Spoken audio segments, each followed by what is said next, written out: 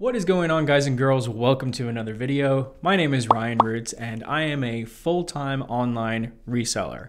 I buy stuff and then I sell it for a profit online. That's how we make a full-time living. This YouTube channel is all about teaching you guys the ins and outs of reselling and how to make good decisions and avoid making bad decisions. So in today's video, I'm going to share with you 6 proven techniques on how you can increase your eBay sales. Now, I just want to clarify where I'm coming from. We've been selling full-time on eBay for quite a while, and for the past 5 years in a row, we've done over 6 figures a year just on eBay alone. And I'm telling you that not to brag, but I want you to understand that if you're going to learn from somebody, make sure that they're actually doing what they're teaching you. The other thing is, these are just techniques that we know work for us. It doesn't mean that they are 100% perfect techniques, and it doesn't mean that you can't get similar or the same results by not doing the things I'm going to share with you today. But I just want to share with you these particular 6 things because over the years and years, we know that they work, and we know that when people implement them into their eBay business, we know that they do get more sales. Also, guys and girls, if you have any friends or colleagues that you feel could use this information, please feel free to share this video. You can share it to Facebook groups as well if you like. And do me a favor, if at any time during this video, if you hear something that you like, please hit the thumbs up button on the video.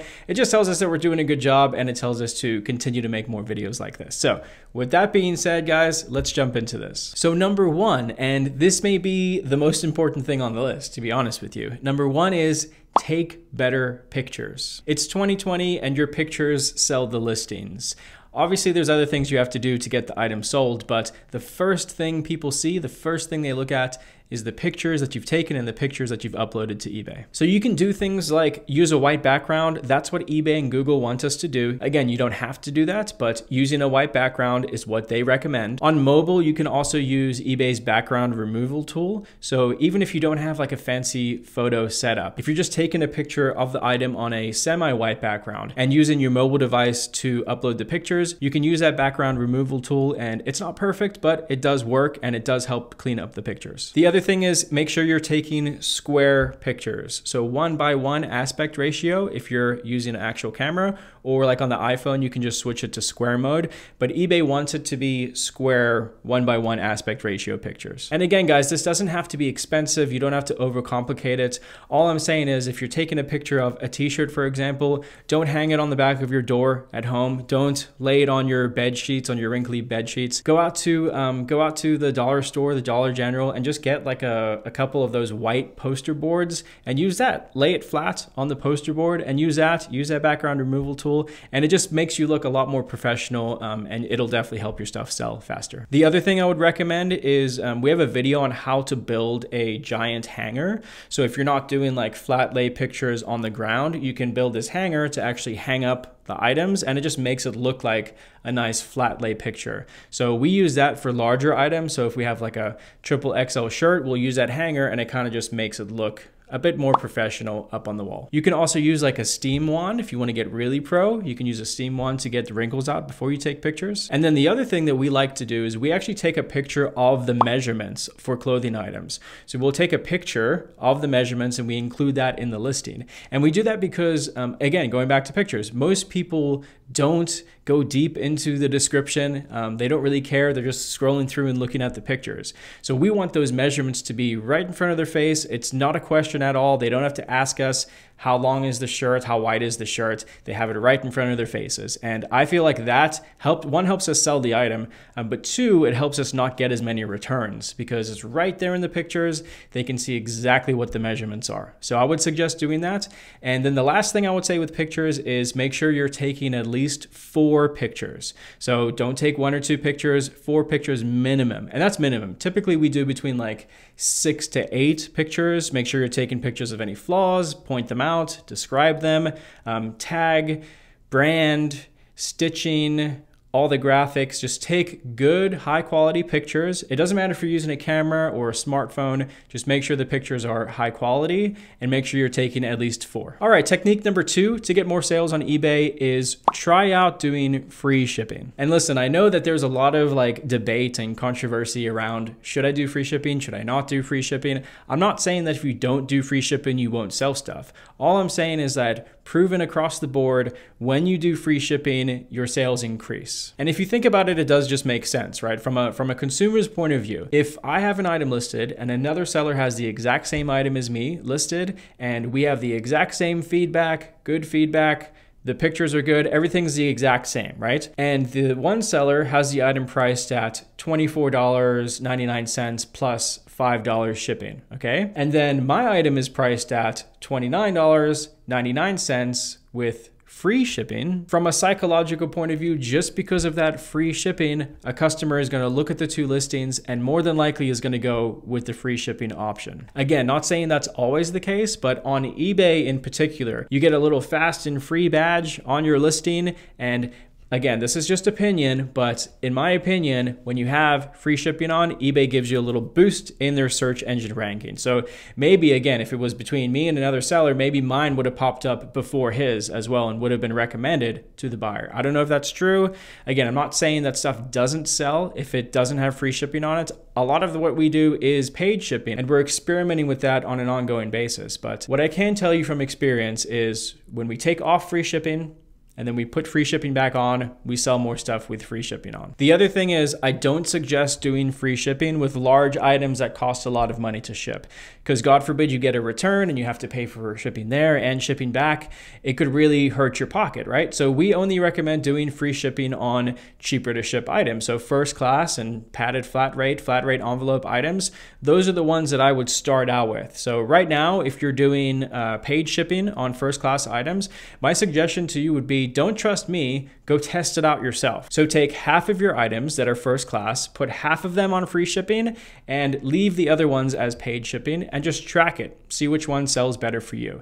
If paid shipping's still selling better, no worries, keep it as paid shipping. If free shipping is selling better, maybe you should switch the other items to free shipping as well. But at the end of the day, you know, in my opinion, I think you can blame Amazon for kind of like drilling it into, at least in America, drilling it into our heads that, you know, Amazon Prime, everything is free 2-day shipping, free 1 or 2 day shipping. So we're kind of like accustomed to that. They've got us accustomed to expecting free shipping. And a lot of people, you know, eBay and Amazon, they're still e-commerce websites. So when they go to purchase something, and I'm the same way, when I go to purchase something, usually I'll sort it by free shipping and, you know, fast and free shipping, because I want the item quick and I don't want to pay for shipping. So even though I'm adding the shipping price into the item, it's still like psychologically for people, they think they're getting free shipping.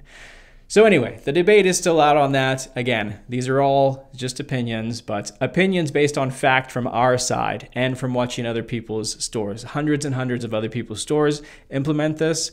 But again, I say this to tell you to go and test it out yourself and see what happens. Okay, the next tip I can give you is add best offer to your listings and send out best offers on a regular basis. This one's pretty simple. It is what it is. You can add best offer to your item so that when a buyer sees your items, a potential buyer, they can send an offer to you and you can choose to either accept it or decline it. You can also set up your best offers to auto decline and auto accept. Now, for that side of things, I only recommend doing auto accept. So if I have something listed for $100 and I know the least amount of money I'll take for it is $70, I will set my auto accept to $70. So if someone offers $80, it automatically gives them the item. Now, personally, I don't put on auto decline because in our case, we've had people, again, let's go back to a $100 item. We've had people offer $20 on that item, just like straight lowball, and we will send them a counter offer back of like 10 bucks under. So a lot of the times people just try. They'll throw something super low out there just to see what you say. And we'll come back hard. We'll say, listen, we'll give you 10% off, but that's the best we can do. And a lot of the times we've converted people that have really lowballed us. We've converted that into a sale. So I recommend not using auto decline. Using auto accept is fine, but I definitely recommend putting best offer on there. And then again, the other thing is you should be sending out offers as well. I tell people to, at the very minimum, I tell people to do it on a nightly basis. So sit down for 10 minutes and just on your phone, or you can go onto the computer and do it in bulk. You can send like a 15% off offer to multiple items, but at least once a night, go on there and send out best offers. And you know, we get a lot of sales just from doing that, sending out those best offers. Okay, so to recap really quick, first 3 things I suggested: take better pictures, try offering free shipping and add best offer to your listings and send best offer out. Now, suggestion number 4 is definitely one that's been talked about off and on again on eBay for a while. But my suggestion number 4 is promote your items on eBay. So eBay has like different tools we can use to get more sales. They put them out there whether you like them or not.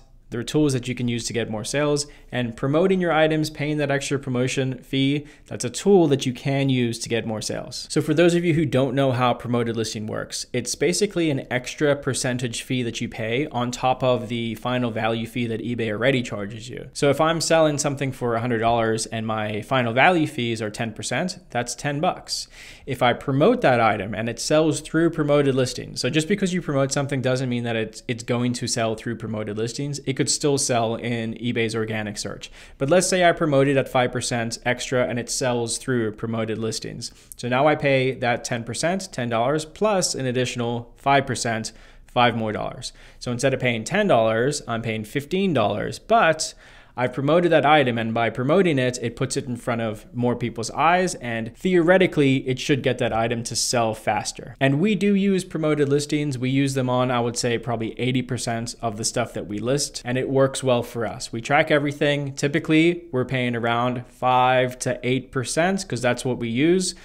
We use 5 to 8% on most things that we promote. So we do not go by eBay's suggested percentage when we're promoting items. We go by our what we've tested in the past, what works well for us is 5 to 8%. We've tested everything. We've tested at 20%. We've tested at 1%. We've tested with it off. We've tested with it on.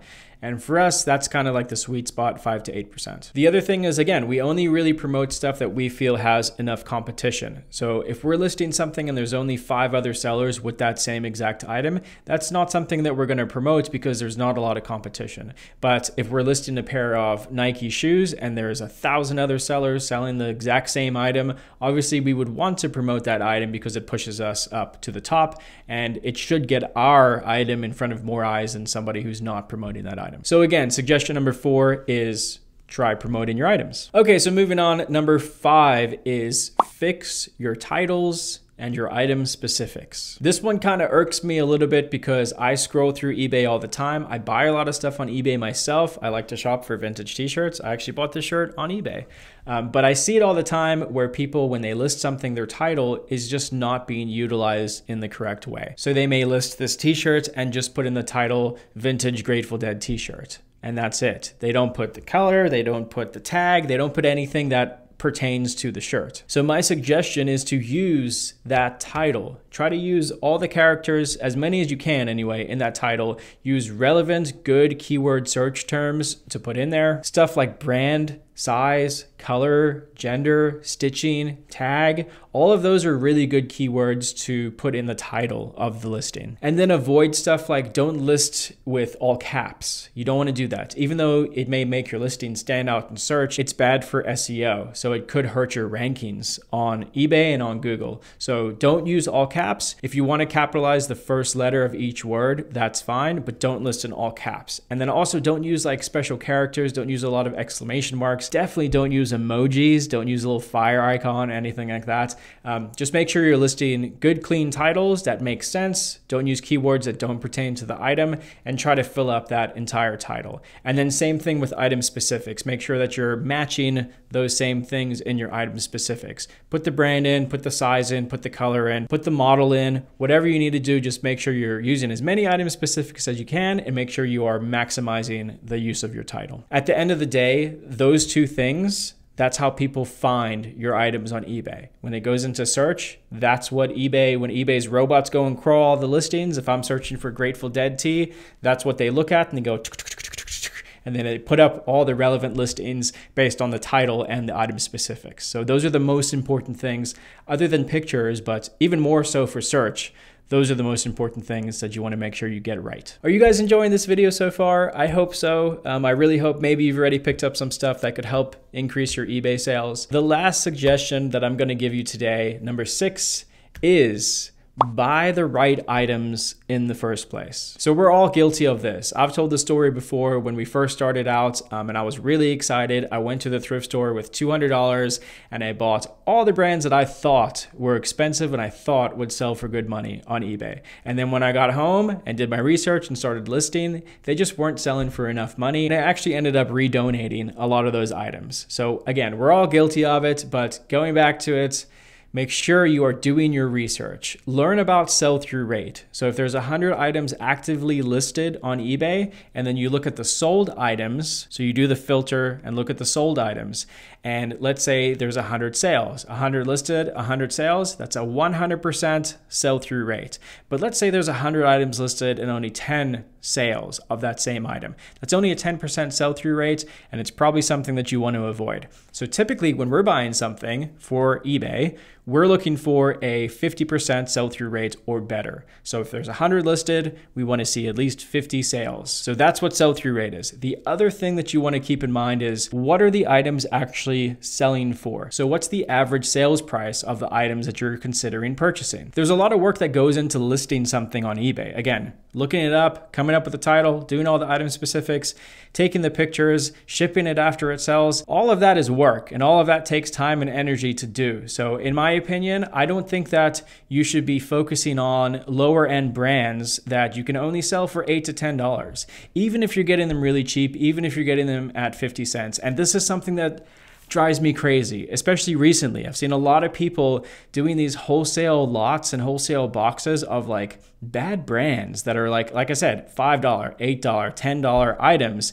And again, even if you're getting them for a couple bucks, if you're getting a brand like Aeropostale for $2 and selling it for $8, after your shipping and after your time spent, time is money, after your time spent to do all the work, you're maybe profiting like $1, and that is not worth it, and that is the easiest way to get burned out. And again, it drives me crazy because these people selling stuff like that, they're gonna make those resellers give up. And at the end of the day, this is about helping the community out, not hurting the community. So be aware of that, be cautious of it, make sure you're looking at that sell-through rate, make sure you're looking at that average sales price, and try to, and especially when you first start out, try to focus on items with a higher average sales price so that you are getting more money for the items that you're listing and you can take that money back and put it into better and better buys. And there you go, guys. There's 6 proven methods to help increase sales on eBay. I really hope that that helped you out. Please, again, do me a favor, smash that thumbs up button, share this video with someone who you care about, and all the best of luck selling on eBay out there. That's what I want you guys to do. I want you to be successful in what you're doing, and if we can be a small little push, a small little help for that, that's what we love to do. And then I know a lot of you guys have been messaging me asking when we're gonna open up our mentoring program. Again, we are scheduled to open that back up at the end of August. So at the end of August, we'll open up another 75 spots, let people in, and then close it again. So if you're interested in that, very simply, ralliroots.com/mentoring, go and put your email on the waiting list, and you'll get an email when we open up those spots. And again, that's not something that you have to do either. We didn't do it with any mentoring. We just kind of like pushed our way through it and we learned as we went. So that is something you can do. There's lots and lots of good YouTube videos like this out there that you can watch and learn yourself. So you don't need a mentoring program. It's just a little extra boost. It's like a cheat sheet to get you to where you want to go faster. So anyway, guys, thanks again for watching. I'm Ralli Roots. I love you guys more than you will ever know. Thank you so much for watching, and we'll see you on the next one. Peace out.